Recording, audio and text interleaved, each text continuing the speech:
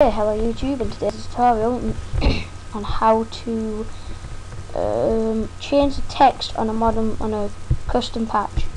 So this video was requested by this dude here, Andrew LV1224. So first of all, you want to load up ff.viewer, obviously. And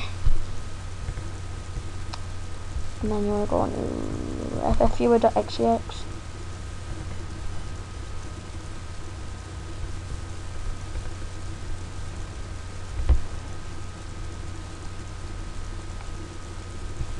Sorry, my computer's really slow. There we go.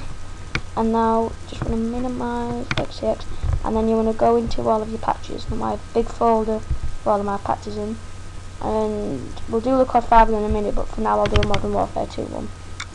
Right, now I have tons of patches. I'm just going to put in, I don't know, I'll put this one in. Right, whoopsie, yep. Right, so then you just want to drag this in the ff.viewer.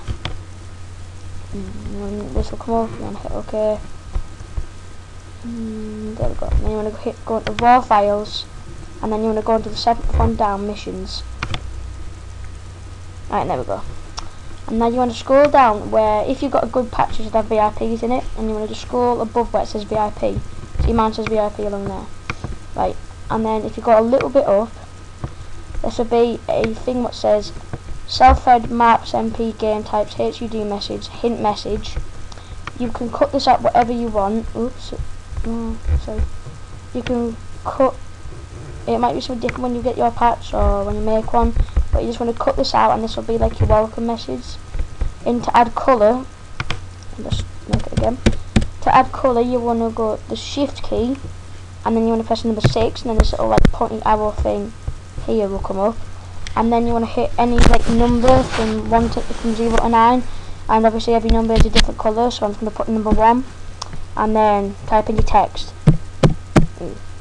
So mine says, "You are in Johnny and David's lobby, jizzing your pants." That's my text.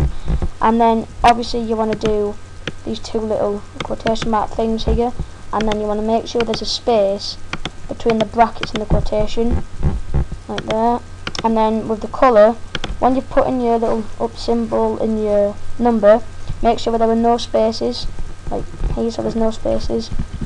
And then that's it for the COD 5, for the Modern Warfare 2 one. Now, what's going to happen when I open up my COD 5 one, it takes me forever to open up my COD 5 one, so I'm just going to pause the video, okay, while it opens. Okay, so hello YouTube, I'm back. The COD 5 finally loaded, and then what you want to do is you want to just go down to, yeah, second one down, score, score, and then this line here won't be here. What I've just highlighted now won't be here, I don't think.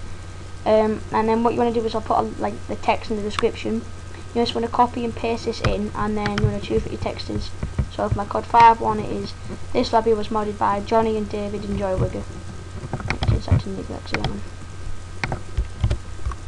Right, so to do, obviously it's the same way to change the text and the same rules.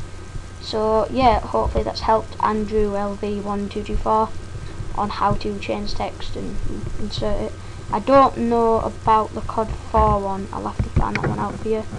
So yeah, and guys, there will be some Temp Pursuit lobbies coming soon. I think my mate's ordering his J-tag in a week, I don't know, and I might make some tutorials with the J-tag, and I think we're hosting lobbies, so I'll put like some advertisement on there, and I'll do them quite cheap. I'll do COD 4, Modern Warfare 2 and COD 5, so be sure to subscribe if you want to get into some lobbies, because some of these lobbies like are really good, like some of the patches are absolutely awesome.